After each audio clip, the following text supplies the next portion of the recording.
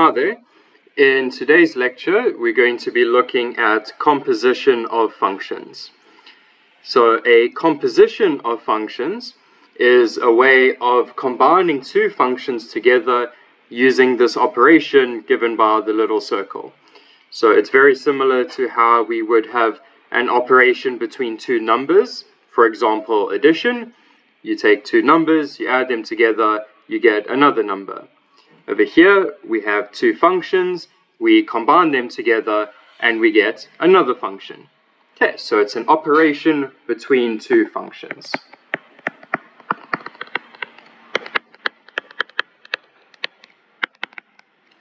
Between two functions. Okay, and this produces a third function, let's call it h. Okay, so how is this defined? So let's say we have our function g. So this goes from x to y with g, and then f, just based on the definition we'll see now, goes from y to z. Okay. So we need to define this chain of functions here. So we write it out like this, and then we define this composition h as h of x. So h is a function that goes from x to z, like that. So it eats up an x element and produces a z element via these two functions. Okay, so the way we write it is f composed with g, or f after g, some people say. This is a function that eats up an x element, and we just define it like so. Okay, so we take g of x as the first step in the composition. So g eats up an x element, produces a y element. That's on the inside here. Then f eats up the y element and produces a z element. That's on the outside here. Okay, so we've got this nesting of functions here.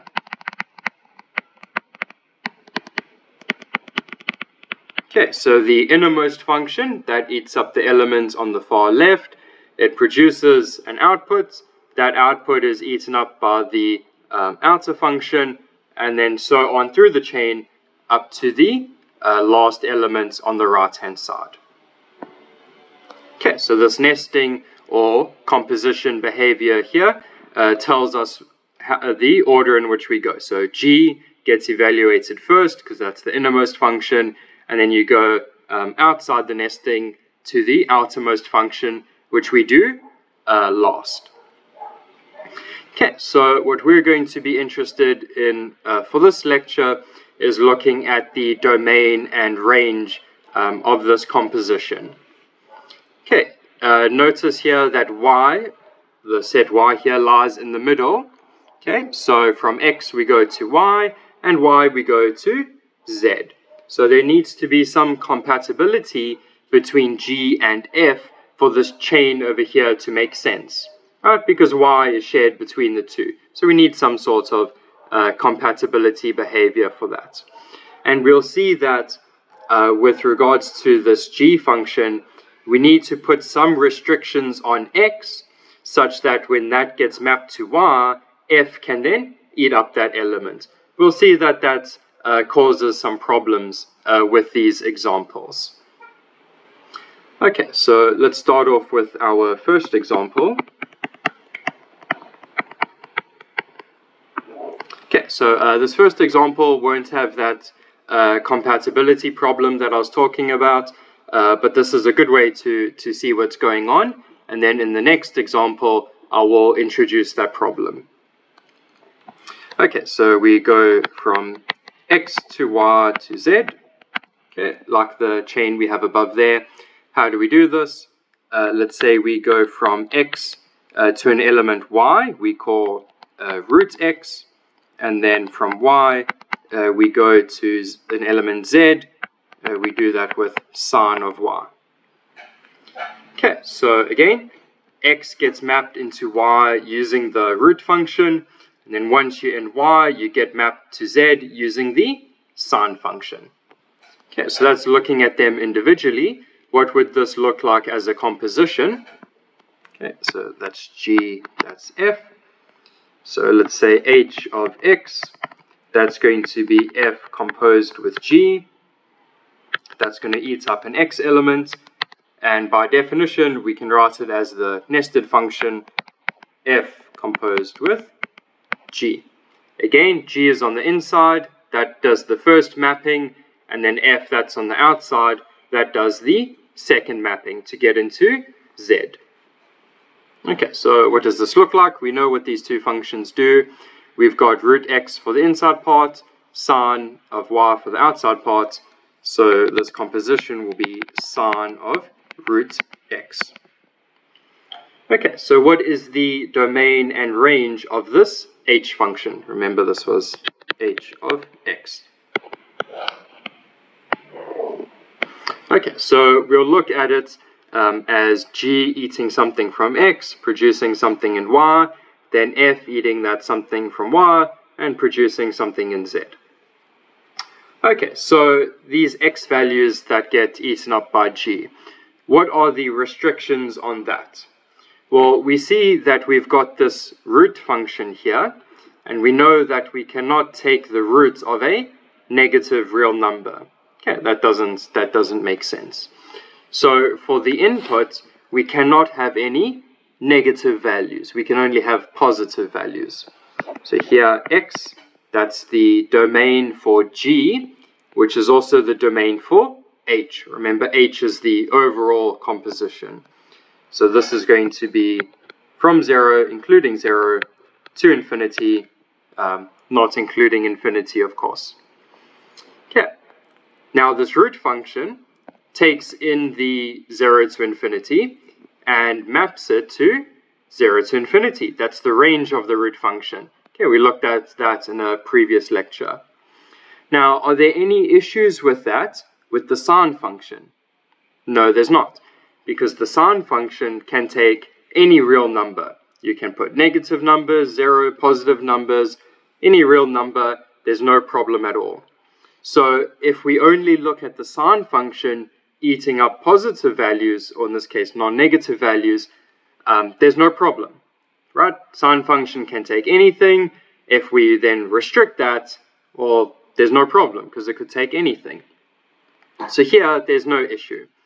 So whatever the output for the root function is, that's perfectly fine as the input for the sine function. So here, y, that will be 0 to infinity. Okay. Now, sine will then eat up that value, that non-negative value from y, and produce something between -1 and 1. That's the range of the sine function. So z, this will go from -1 to 1. Okay, so if we look at h as a function by itself, we can ignore the middle bit. That was just an intermediate step. Going straight from x to z, we see that h has a domain x. So this is the domain of h. Y was just an intermediate set, and then z, that will be the target, and in this case, the range as well of f. So here we can just look at the range, the range of f, which will then be the range of h. Okay, and that's why, again, this was just intermediate. Okay, so this wasn't too bad. We only needed to worry about this root function, but the sine function we did not need to worry about. In this next example, we're going to swap sine and the root, and we'll see that this causes a bit more of a problem for us. Okay, so next example. Okay, let's keep the same set structure. So x goes to y, goes to z. But now we're going to swap the sine and the root. So here x, let's take this to sine x. And then y, let's take this to root y. Okay, so we're just swapping those two around. Okay, but again, From x to y, we do that with g. From y to z, we do that with f. But I've just redefined those functions there. Okay, so again, h of x, that's going to be f after g, or f composed with g, that eats up an x element. So by definition, this will be f and then g inside, like that. Okay, but we know what those functions will be, so we can write them out nicely. Okay, so the outside function, that's f, that's given by the root. The inside function, that's g, that's given by sine. So we're going to have root sine x. Okay, and some of you will see the issue here. With the roots on the outside, we know that the root function can only take in non-negative values. But if we look at this inside part, sine of x, well, that can be positive and it can be negative. So we're going to have issues with that. Okay, so let's look at the domain and range for the individual parts, and then we'll try and fix up the problem.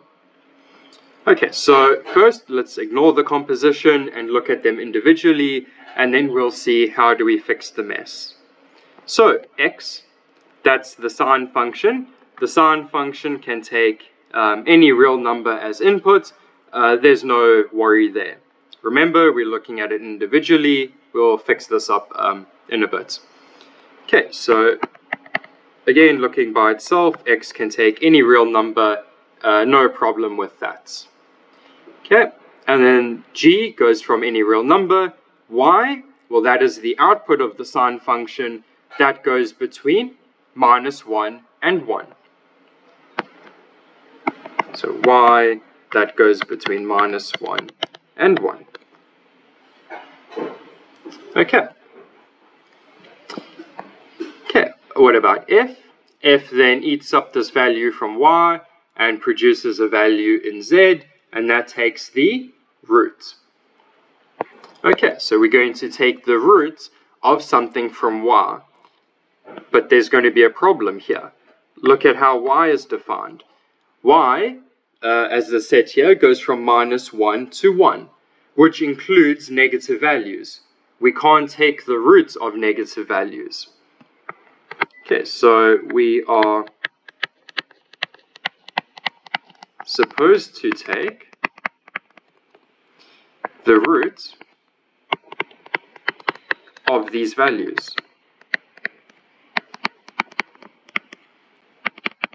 But we can't because they include negative values. So this set includes negative values. So, big problem there. We've got this set y, which is the output of g, but it can't be the input for f because f can't take on those negative values. It can't eat up the negative values. So we've got a problem. So how do we fix this problem? What we can do is redefine x. So it's not all the real numbers, but it's those real numbers that produce positive values in y. Why do we do that? Well, we want to remove those cases that give us negative values. Okay, so a fix. We redefine x such that g produces non-negative values. So non-negative values for f. Okay, so that is the fix that we're going to be using. We're going to look at the part of the domain for x that produces positive values in y, such that those positive values from y can get mapped with f, okay, because of the root problem. Okay, so let's draw a little sketch of what's going on, and then we'll see what part of the domain we can keep and what part of the domain we need to then throw out. Okay, so just looking at the sine function here. So we've got x gets mapped to sine x, and then the sine x gets mapped with the root. Okay, but this first, so we've got something like this, okay, as our sine function. Now we know it has that periodic behavior, so if we just look at a portion of the sine function, we can extend our result to the full set. Okay, so this is 0, 90 is the peak there, but we're not so worried about that for now. That's going to be 180, 270 is the trough bit over there, and then 360. Okay, at the end of this lecture, I'm going to go through a different way of measuring angles called radians, okay, and we'll be using that from now on. Okay, but for this example, we'll use degrees because you should be familiar with that from high school. Okay, but at the end of the lecture, I will show you radians, which we'll be using from now on. Okay, so from 0 to 180, notice that the sine function is positive. So we can take the output from that portion and use the root function to map it. There's no problem with that. But from 180 to 360, the sine function is then negative. And if the sine function is negative, then from this mapping here, if we go here, the sine function is negative, we then are trying to take the root of a negative value. We can't do that, that's a problem. So here, if we look at the full domain, which is the real numbers, these portions of the domain where it's negative, so these portions here where it's negative, we need to remove those. Okay, those can't be included. So let's highlight that. So here, this positive part we must include, the negative part we must remove. So this highlighted portion in red here, this is the part of the domain which we must include in X. Okay, everything else we must then throw out. Okay, so I'll just write that here. So X equals, I'm going to write the first portion, and then you can fill in the rest of the intervals. Okay, so here it will be from 0 to 180. Okay, this portion is perfectly fine. The sine function is positive. We can take the root of the positive, no problem there. Okay, union, and then the other portion, that will be 360, and then that other endpoint, and so on. Okay, you can fill in the rest of those.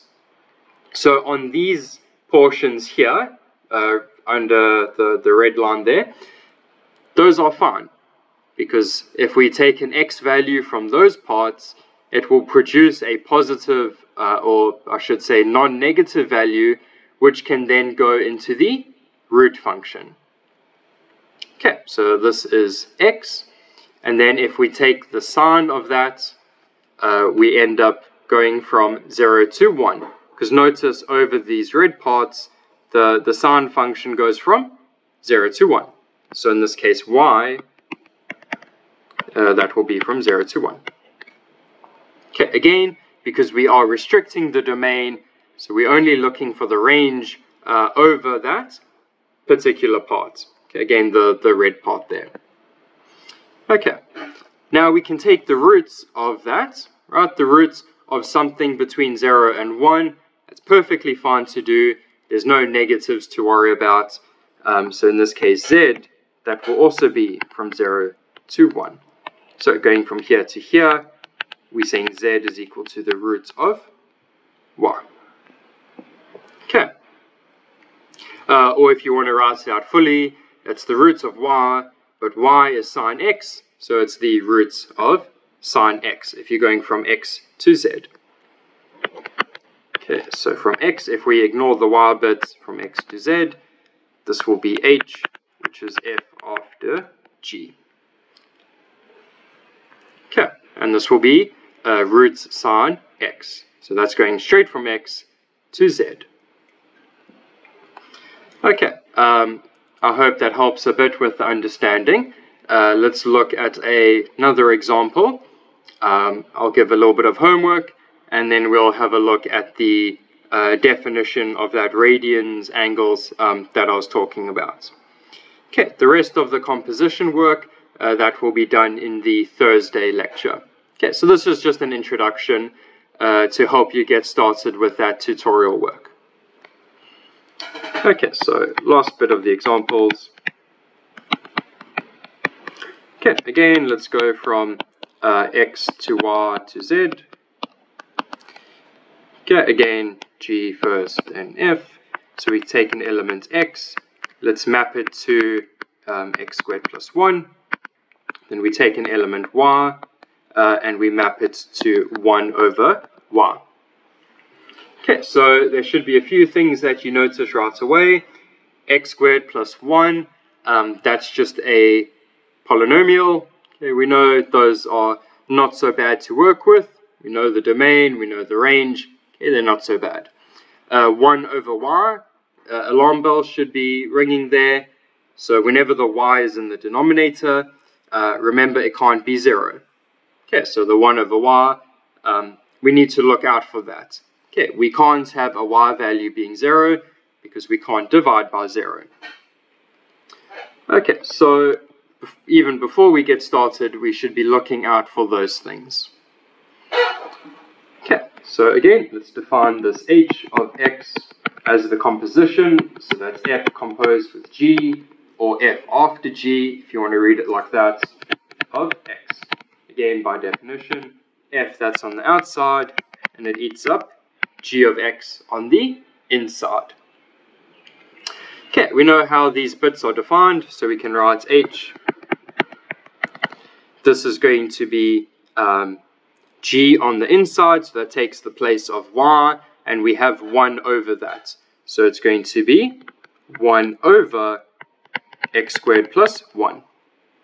Again, g, that is x squared plus 1, that's on the inside, and now we're taking 1 over that, so it's 1 over x squared plus 1. Okay, please keep in mind what goes where with these compositions. Okay, or if you want to write this with a few more in-between steps, f, that's 1 over the inside part, so we can write it as 1 over the inside part. And then the inside part is x squared plus 1, so that's 1 over x squared plus 1. Okay, so if you want to write it with a few more steps, that's fine. If you want to do it in one line, that's fine as well. Okay, so we're looking for the domain and range of this function, h. Like we said in the previous case here, sometimes we need to do a little bit of modification to the domain such that when we do this composition, we don't run into any problems. Okay, but we'll see in this case there's nothing to worry about. Okay, so first thing, x squared plus 1. What can the domain for that be? If we ignore the composition and just look at it like that, x can be any real number. No problem with that. Okay, why? Because it's just x squared plus 1. You can put 0 inside, you can put positive values inside, you can put negative values inside. No problems with that. We can take any real number as the input. Okay, so x can be any real number. Okay, what about the output? Y. Okay, so if we map this over with x squared plus 1, if you draw a little picture, we know that it can take any value from 1 up to infinity. Again, if you don't see that immediately, just draw a little picture on the side. Okay, so from 1 to infinity. Okay. What about z now? So we need to think a little bit about this. Z is 1 over an element from the set we just found. Okay, so that is the set y. So let's start off with 1. So 1 over 1, that's 1. Okay, 1 over 2, that's a half. 1 over 3, that's a third. All the way up to infinity. Okay, so we see that there's no problem with 0. Right? At the beginning, we were worried because 1 over y might be undefined, or sorry, it will be undefined when y is 0. But if we look at this chain here, y is never 0. Why? Because x squared plus 1 is never 0. So there's no worry. Okay. This mapping from G doesn't produce 0 to give us a problem with f. Okay, again, please just look at this chain of functions here. Okay, so we have no worry with that. So what is the range in this case? So, like we said, we're going to take 1 over 1, that's 1, 1 over 2 is a half, all the way up to infinity, that's going to end up being 0, not including 0. So here we go from 0 to 1, including that. Okay, so with the help of our intermediate set y, we can then write the domain and range of h, just using this. Okay, so the domain of h. Okay, remember we had no problem with that. We can take any real number as the input. So again, the domain is just all the real numbers, no problem there. Okay, then we mapped over to this intermediate set y. Okay, we talked about that. And then that mapped over to z, and we see that we go from 0 to 1, not including 0. So that forms the range of h. Okay, that was from 0 to 1, not including 0. Okay, so if anything is confusing with that, just go back to how these functions are defined. Look at this mapping chain we've got here. So we start from x, we go into something in y, then from y we go to something in z. Okay. And again, if you have any issues with like the algebra or anything, maybe just draw a little picture on the side to see what gets mapped to what. Okay, if you still have any issues with that, you can come and see me in my office. Okay, also please feel free to use that Desmos online calculator. It really helps with visualizing these functions. So you can plot the function g, you can plot the function f to see what they look like, and then you can plot the function h to see how they relate to each other. Okay, please feel free to use that as a visual aid. Okay, a little bit of homework.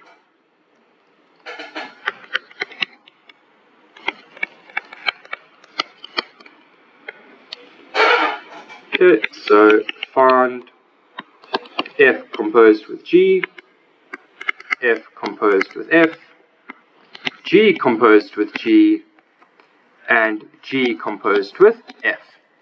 Okay, so it's just mixing and matching how we're doing these compositions. Okay, and then we have the following here. Okay, so let's say f of x is equal to x squared, g of x is equal to sine x. Okay, number 2, f of x is equal to 3x, g of x equals 1 over x squared. Okay, number 3, f of x equals cos x, and g of x is equal to sine x. Okay. Okay, so just by the definition of composition, what do these composed functions look like? So this is the first part of the homework, and then the second part of the homework is to find the domain and range for f composed with g and g composed with f for this above question 2 here. So the one with the 3x and the 1 over x squared. Okay, so for f of x equals 3x, and g of x equals 1 over x squared. Okay, so do the composition the one way, find the domain and the range. Okay, like we had before, remember we are trying to remove the problem points to get our domain. Okay, so always just keep that in mind. Okay, and then swap the order, so do G after F in that case, and then again look for those problem points and remove them from the domain. Okay, if you need help with finding the range, please just do a little sketch on the side or use Desmos if you need to. Okay, so that's going to be the homework for today. So we'll go through this in the lecture on Thursday and then continue with the remaining material for composition of functions. Okay, so that's it for the lecture on composition of functions, the introductory lecture. We're now going to do a little tangent on the idea of the radian measure for angles. Okay, so let's have a look at that. So using radians as an angle measure.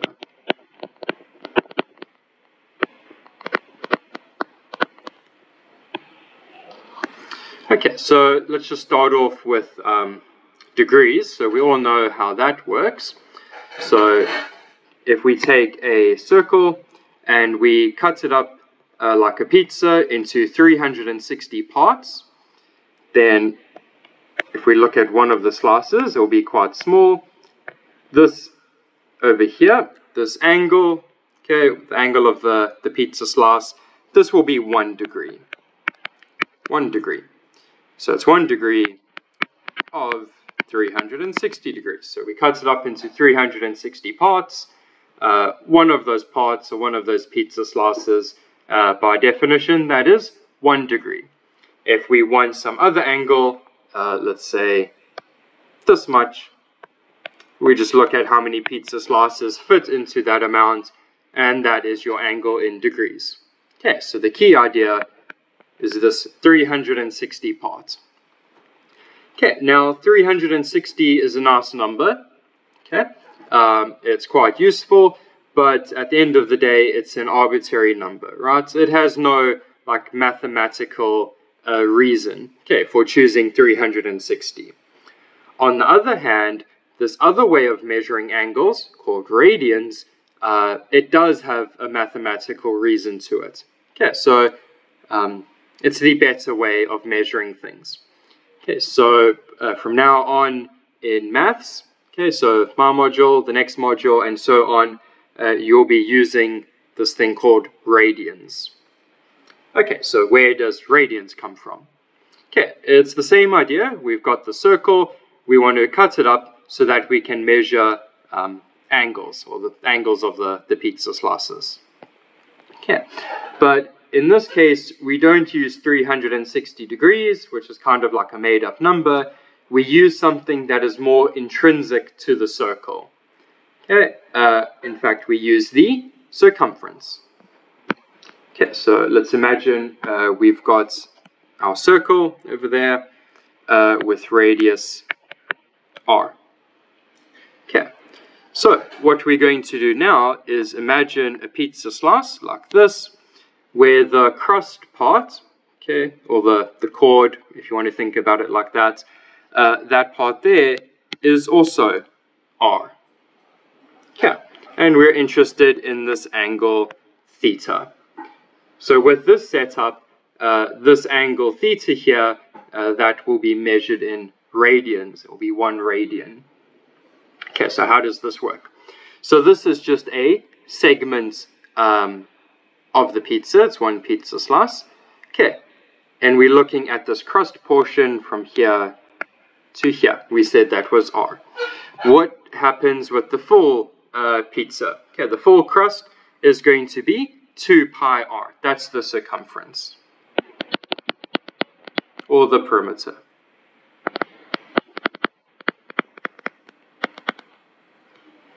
Okay, so that's going to be 2 pi r, like that. Okay, so there's 2 pi of these r sections going around. So if you want to think about it like that, so 2 pi, that's our number. So we take our r section, that length, we multiply it by 2 pi, and we get the full length of the circumference. So I'll just put this in quotes. There are 2 pi sections of length r around the circle.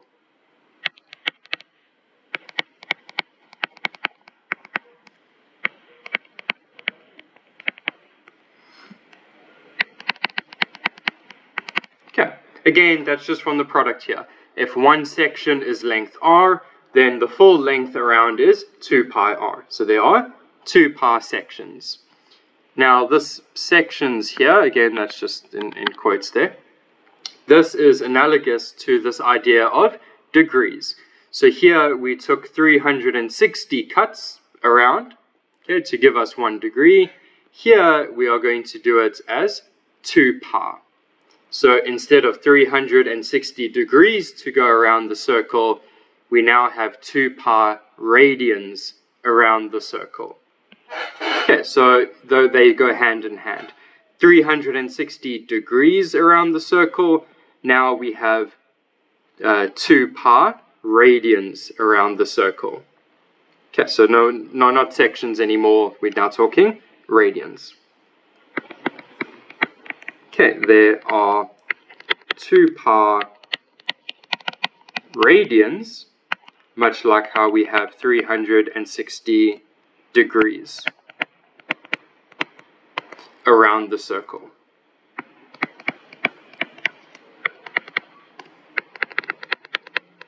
Okay, and there's this 1-to-1 relationship there. So 2 pi, that gives us 360. And with that in mind, we can convert back and forth with any angle. So 180 degrees, that relates to pi radians. We can just put pi. Okay, because that's half. So 90 degrees, that's going to be pi over 2. 45 degrees, that's going to be pi over 4. And so on. We can go back and forth between degrees and radians just by knowing that 2 pi radians is a full circle and 360 degrees is a full circle. Okay. So now with this in mind, we can redraw our trig functions not in degrees, but now in radians. So here, let's just draw sine. Okay, so here we have x, sine x. But now, these interesting points on the sine function, we are going to put as radians. So here, that will be 0. The peak that was at 90 degrees, it will now be at pi over 2 radians. Okay, the 180 degree intersection here, this will now be at pi. Okay, halfway around the circle, that's pi. Okay, the 270 degree trough bit over here, that will now be 3 pi over 2. And finally, going back to the start, that will be at 2 pi or 360. Okay, so again, there's just this mapping between the two ideas. So before, we had the circle of 360 degrees. We chopped it up to get an individual degree.